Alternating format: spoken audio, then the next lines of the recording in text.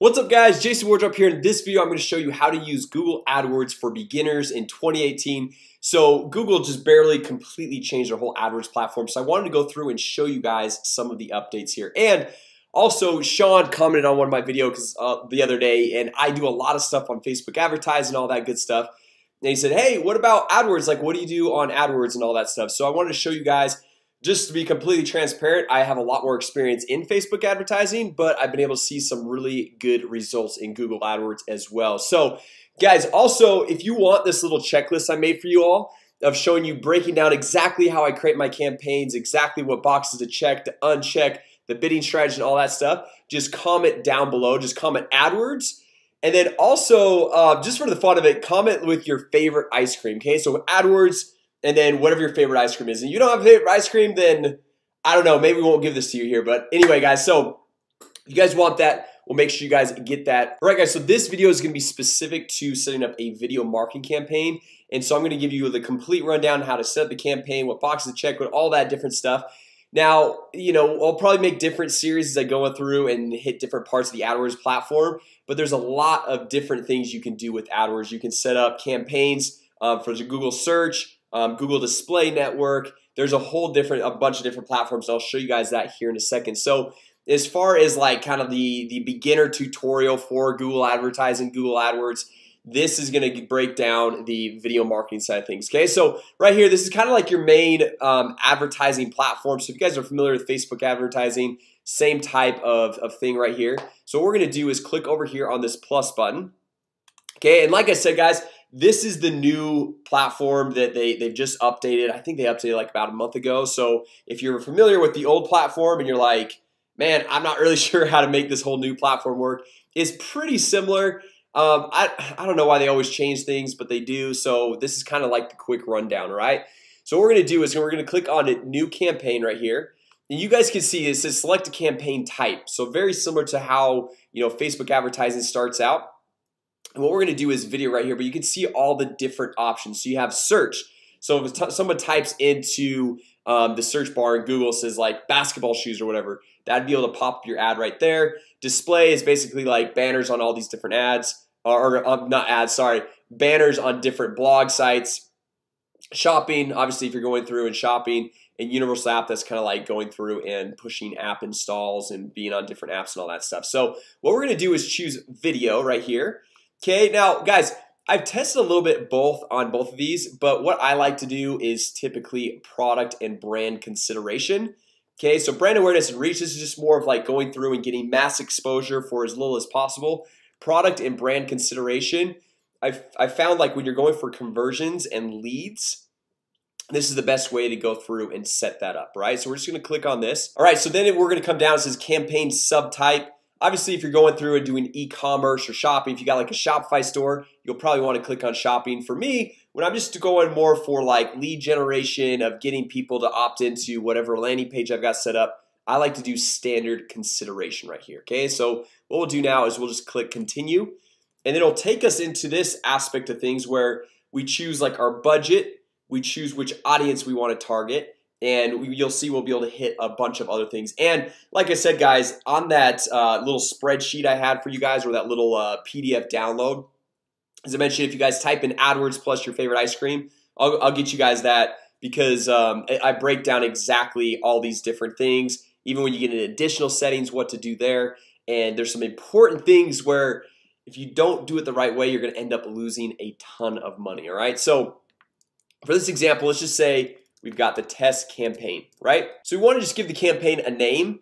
And then as far as the daily budget, this is obviously up to you of what you go through and start with. Like if you're getting started just barely, I'd say maybe try out $10 to $20 somewhere in there. I typically start out around $25 to $50 depending on the campaign and what my end goal is, how big the audience is. But for this example, let's just say we'll say 20 bucks per day. All right, and also you guys can see, hey, I'm gonna set a campaign total, so I only want to spend $100 or $500 or $1,000 or whatever the number is, so you can switch that up right there.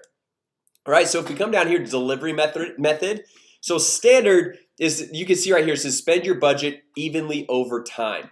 Okay, versus accelerated, hey, it's gonna spend your budget as quickly as possible. So like if you're targeting the words basketball shoes, and like from 7 to 8 a.m. first thing in the day, there's tons of people searching that. It's going to go through and show your ad as many times as possible right at the gate. But then the rest of the day, it's not really going to show your ad. So I like to go through and I like to use standard. All right, guys, so for start and end dates right here, you can see you can start as soon as possible. You can select a certain date in the future and an end date as well. So you can kind of set that up how you want it. If you want just ongoing, you just say, you know, as soon as ads are approved, and then there's no end date. But then you got to go back in and make sure you're keeping an eye on it so that it doesn't go through and spend tons of money and you have no idea and you owe a lot of money to Google now. Okay, so don't do that. And then networks, guys, this is huge. Okay, we want to do YouTube search results, YouTube videos, and we want to uncheck video partners on the display network, right? So the display network honestly is more beneficial for Google because it gives them so much more traffic to work with, but it's kind of a different beast. Okay, so we want it on YouTube videos and YouTube search results because that keeps everything within YouTube's platform, okay, on youtube.com, as opposed to the display network where that gets into a wide variety of different sites and we don't really know what's going on there. So we just want to stay away from all that. All right, so now if we come down to languages, obviously, like if you're running something in English or Spanish or Portuguese or whatever the languages, I like to just go through and make it so it's specific to whatever language I'm doing. So if you're speaking English in the video, you don't want somebody speaking like Hebrew or something like that watching your video because they're probably not going to understand it, right? And then locations, obviously you could do United States, Canada. That's just all specific to you and your business and where you're really trying to target. Okay, bidding strategy, I always just leave it at maximum CPV. Devices, all eligible devices, just leave it there. Frequency capping, okay? And guys, all of these options, there's a little button that I clicked a little bit earlier that says show more or all settings, and these are only going to show up if you click that. Okay, so don't skip over this because this is huge and you could actually waste a ton of money if you're not doing this correctly. Okay, so what we're gonna do over here, it says set a limit to how many times your ads appear to the same user, right? So let's say you're going on there and let's say there's like this 20-year-old kid. So well, let's just say me. I'm going on there, I'm looking for new basketball shoes, right? Like I got all the shoes in the back. I'm always looking for new basketball shoes. I love those. And I'm searching all these videos and you're saying like I'm gonna target people with this video for people looking for basketball shoes, okay? And I go through and I type in, you know, basketball shoes, and I watch one video and it's like LeBron basketball shoes, Kobe the basketball shoes, Michael Jordan basketball shoes. I got all these different ones and I'm seeing your ads so many times and it gets to a point where it's like, okay, it's really annoying keep on seeing your ad, and I get the point. I know what you're talking about. I know what you're trying to get across, right? So we want to go through and limit the amount of times one person is going to go through and see our ad every day, and the number of times it's actually going to pop up and show to them. So what we like to do is come over here and say set a number of impressions, and I usually like to do 2, and the number of views I usually like to do 1 or 2. Okay, so 1 or 2. I don't know, let's just throw 2 in here for right now. And then if we come down here, let's say, so content exclusions. Okay, this is another big one. Okay, now hope the frequency capping made some sense because this is really important, because lots of times when people go through and search for a specific result or keyword or whatever, they're doing a lot of searches. So like if your ad's gonna keep popping up, keep popping up, just gets annoying. Okay, so jumping over here to content exclusions, what I like to do is I like to exclude all mature audiences. And obviously it depends on your offer, depends on what you're doing, but typically for most offers and all that stuff, you just don't want like the mature type videos for your ad to be displayed on there. It's typically like not the best traffic. And then also I also like to opt out of all 3 of these. So embedding YouTube videos, live streaming videos, and games. Okay, because like if someone's playing a game, they don't really care about your ad. Sorry, they just don't. If they're watching a live stream video, they're interested in what's going on live, they're not interested in your ad. Okay, and then embedded YouTube videos, you don't know where those are going to be embedded. Okay, so I like to go through and uncheck those or check all those. And then typically, this obviously is depending on your audience. I also like to go through and check all of these sensitive content, right? So this, you can see all these are beta, sexually suggestive, profanity, sensational and shocking, like all that stuff, social issues. Like you're catching people a lot of times in all that stuff in pretty like emotional situations, so they're not really in the right mindset to go and react and respond to your ad, right? So like I just like to leave it out of there. there's a lot of traffic on Google. You don't need to go through and have every single person seeing your stuff. You want to catch them at the right time. Okay. All right. So ad schedule. All right. This is kind of self-explanatory, but you can say, hey, I want it to run all day, every single day. And that's great because you're able to see, okay, is it going to work best on the weekends, on the like on midweek, or what days are going to actually work best? So I typically like to start out by just saying all days, every single day. However, for me, I like to run live ads for live trainings. Okay, so I do my live trainings every Thursday.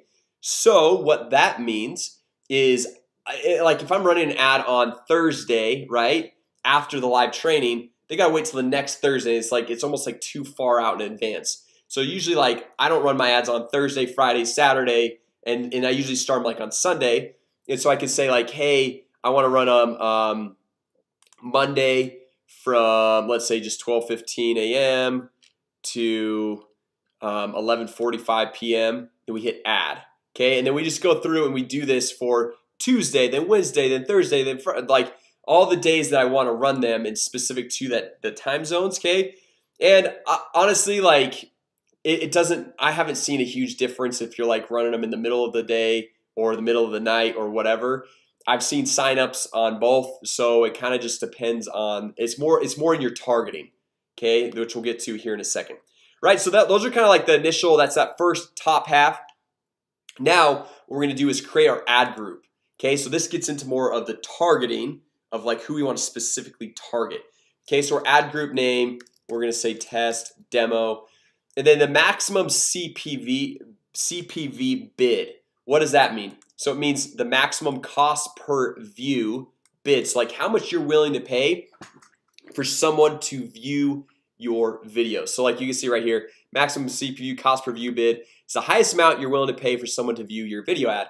So Google AdWords is all a bidding system, right? So like if you go through and you only have so many like people watching each video, and let's say you've got this basketball shoes video and somebody's willing to pay 20 cents every single time somebody watched that video, okay, versus another person might be willing to pay 30 cents every single time someone watches that video. So based on this person's daily budget right here, the person that is willing to pay 30 cents, they're gonna be in first place and they're gonna take priority to all the people viewing the video before the 20 cents person, okay? But then once that person has spent their $20 a day budget, then this person's now gonna take priority. Okay, so that's kind of how it works, just a bidding. And if you're not getting views, you want to up your budget. If you're getting like, you know, if you're spending too much money or whatever, you can like lower your budget a little bit. Where I typically like to start out with this, and this obviously is really depending on how competitive your niche, how competitive your market is. I like to start out with 20 cents per view.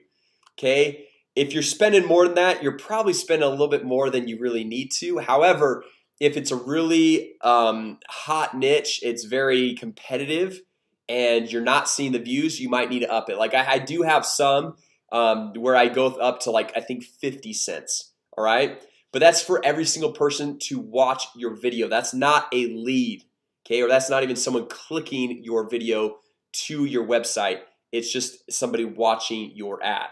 Okay, so I hope you guys get that right there. Okay, and this popular videos bid adjustment, you could say, okay, there's like a really hot popular video, like it hits trending or whatever. They say, hey, you know, if there's a popular video, are you willing to spend a little bit more to like be shown on there? And so you could say, hey, I'm willing to spend 50% more, 75% more, or whatever. I typically don't do that. I don't really worry about that just because there's enough other traffic, other places that you don't need that. Okay. So moving on, guys, here to the people who you want to reach, the demographics. Okay, this is getting a little bit more into the targeting. Okay, so we could say, okay, based off your product, and this is going to be a little bit different for everyone, right? I'll show you guys what I do. It's going to be a little bit different for everyone. I work a lot with real estate agents, real estate brokers, loan officers, mortgage brokers, all that. So female, male, unknown, doesn't really matter. Okay, like it doesn't matter the gender. Then over here, typically if someone's 65 plus for my market, they're probably not really going to be actively doing stuff. And I go into like talking about technology stuff. And so sometimes that could be a little bit over their head. And a lot of times if someone's 18 to 24, they're almost a little bit too young to really go through and connect and see my stuff. Whereas like if you got a Shopify store, if you're doing something else, you might be wanting to target more of the younger crowd, younger community. So based on your product, based on your offering, what you're doing, you know, just go through and target those ages right there.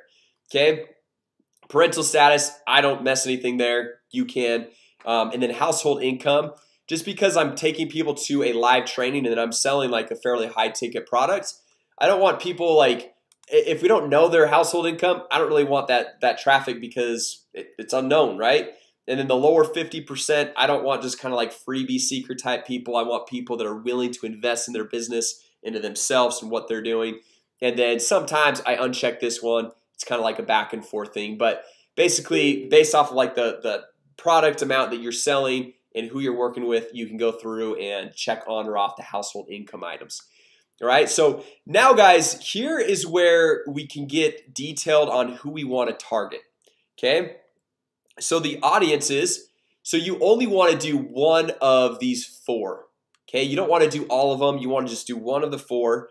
And I'll show you guys kind of how to go through and use each and every one of these. Okay, so the audiences, so this one, this affinity, okay, that means groups of people based on their long-term interests. So you can click on this and you can go through. What you have to do is you've got to create an affinity audience first. I wouldn't really start here. I've tested a little bit, but I haven't really gotten to this a lot. So I would just like leave that to the side if you're just getting started.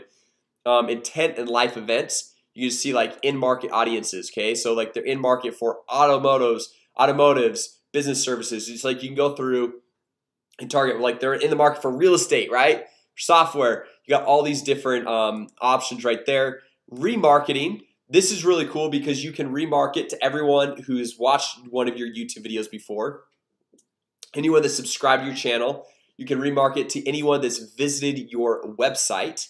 Okay, so like you could set up your Google tracking, your Google Analytics on your site, and then anyone that's visited your site, your blog, your landing page, whatever, you can remarket to them on Google. So now you can go through and show your ads to them on Google, on Facebook, on Instagram, and then you're like everywhere, right? So that's pretty cool. And then you can also upload a customer database. You can see YouTube users, similar audiences. That's kind of like Facebook's lookalike audiences. So like once you upload, let's say everyone who's watched your YouTube videos, like let's say that's maybe 1,000 people, what Google will do is they'll automatically create what's called a similar audience to the people that have already watched your video. Okay, so it has to get to a certain level, it has to have so many people in the audience. I want to say it's 1,000, not 100% sure on that, but then they'll automatically create it. Okay, you don't have to go through and create it, they just automatically create it there. And so you can see I've got several similar audiences based off of leads and other things that I've uploaded there. Okay, so those are kind of the audiences. If you pick one of these, you don't pick any of these. All right, that's my words of wisdom right there. Okay, and then you just skip down here to create your video ad, which we'll get to that here in a second. And then or you can go through and say, hey, I want to target a keyword.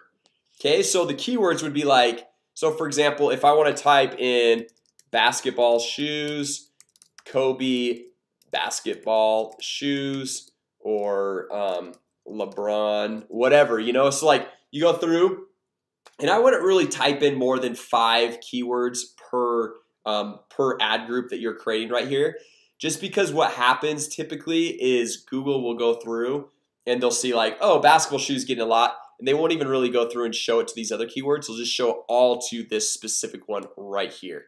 Okay, so I probably wouldn't do that. Or you can go through it, you can see, you know, enter a related website to get keyword ideas. So like you could enter in your competitor's website and get some ideas, or you know, your product or service or whatever. So some cool things you can do right there. So basically, like when someone types in basketball shoes, your video would show up as a video ad when you're setting that all up. Okay, so now any topic right here, this is pretty general.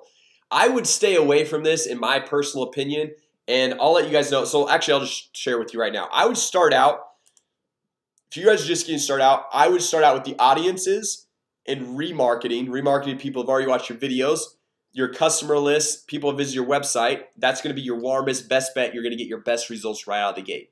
Okay, then from there, I would probably go through and maybe target some keywords. And then even the next one is placement. So this topics, you can see right here, people that are interested in like games or health or hobbies or whatever. You just got all these different options. And then and remember guys, if you choose topics, you're not going to use either one of these other ones. You're just going to pick one or the other. Okay, and then the placements, you can say, hey, I want to go through. This is actually pretty cool. You can come in here and say, I want to choose where my video is placed. So I can go through and say I want to go through and search for YouTube channels, YouTube videos, websites, or whatever. So we can say, hey, basketball shoes. Okay, and then when we type that in, we can say, okay, we want the YouTube channels or YouTube videos. So we look at this and look at this. This is gonna be the top searches for when you type in basketball shoes. So we just click all of these, and then if our bidding's high enough, when somebody like this is basically a quick and easy way to get ranked #1 in Google for your video, right? Because all these videos are already ranked on the first page for basketball shoes. So if you want people to see your stuff, all you got to do is shoot that video and go say, hey, I want my ad to run on these specific videos on page 1. So you can say basketball shoes or LeBron shoes or something like that. Let's say something, and we come in here, choose all these. And then anyway, so you kind of see the idea, and you can choose all these videos to go through and show your stuff to. So like I'll usually pick about 20 to 30 videos in there to show my ads to, just so like there's enough traffic, enough people watching. But obviously that's based off of your keyword that you're typing in here in the videos that you're choosing. All right, so now we're getting into the ad portion. Okay, so let's just choose a random video. Okay, obviously you want to choose your video. You don't want to choose just a random one. So like let's say you can tell I've been watching a lot of basketball videos lately. We'll just choose this one right here. But obviously this is like what you want to do is you want to go through and use the video that you uploaded, because this is gonna be your ad, right? And when you upload it, you want to make it unlisted. Okay, so that not everyone on your channel seen it, because it's probably a little bit different type of ad or video than your typical videos on your YouTube channel. So you want to make it unlisted so that nobody else can see it unless they have the direct URL. And so now we're going to come over here. We're going to throw this video in here, and then what I do is I do the in-stream ad. All right, and then I'll just show you guys the actual landing page I use right here. Okay, so I'm just going to come in here, throw in the URL, final URL, display, and give it an ad name and hit save and continue, and you're done. Okay, now really quick, let me hit a few things on the landing page, because Google's actually, when you're setting up these AdWords campaigns, they're pretty specific about what you can do, what you can't do, and it's kind of a pain in the butt sometimes. Sometimes you got to get your AdWords rep on the phone and kind of have them look at stuff. Okay, so if you look at this, first of all, I've got a star up here. Okay, so I said the simple system a real estate agent newbie used at 3 extra commissions in just 37 days. Now Google will look at that, and if I don't have a star up there, they're gonna be like, oh, well, you're promising that, and not every person's gonna get that, which is true. Like I 100% agree, that's not true, that every person's gonna get it. But I'm saying a real estate agent newbie. I'm not saying that everyone, I'm not promising that they're gonna get it. So then you got to come down here and say a disclaimer. Okay, these sales figures stated above are my personal sales figures. So something kind of like that, just basically a little disclaimer. And then even like right here, Jason Worship, real estate lead generation specialist, in the last 12 months has generated over 28,500 real estate leads. I even have to put a disclaimer on the stuff that I say I've done. Okay, and then every single one of these bullet points I put a disclaimer, just some different things like that. Then you need your contact information. You need an email, you need a phone number, you need the terms of service, privacy policy. These things are all like kind of a pain in the butt, but they are, one, you have to have them to get approved, and second, for legal purposes, you also need to have them. Okay, so those are a few different items on your landing page or whatever page that you're sending people to. And if you're doing e-commerce like a Shopify store, you still need that stuff. You still need contact information, you still need terms of service, privacy policy, all that stuff. So it's not just if you're running it to like a landing page or whatever. Okay, so you give it an ad name, you hit demo, you'd hit save and continue, and you're done. Right? So anyway, guys, hopefully that was helpful as far as like the complete AdWords tutorial for beginners here in 2018, kind of with all the new updates that Google has with their advertising platform. So if you guys have questions, go ahead and leave a question down there in the bottom. Also, if you guys want, I'll show you guys this one more time. This little PDF right here, just comment down below, comment AdWords, and then comment whatever your favorite ice cream is, as I mentioned before, and I can get you guys that download so that you guys can have that as you're going through creating this. You have the step-by-step checklist, and so you can know exactly what you should be doing, so you're not wasting tons of money and your advertising dollars are being best spent. All right, so anyway guys, thanks so much again for watching today. If you guys are brand new here to my channel, my name is Jason Wardrop. I launch a video every single day on how to generate more leads, make more money, grow your business. So if you guys liked it, give it a thumbs up, comment down below with any questions. Make sure you guys subscribe, and with that said, I will see you all tomorrow.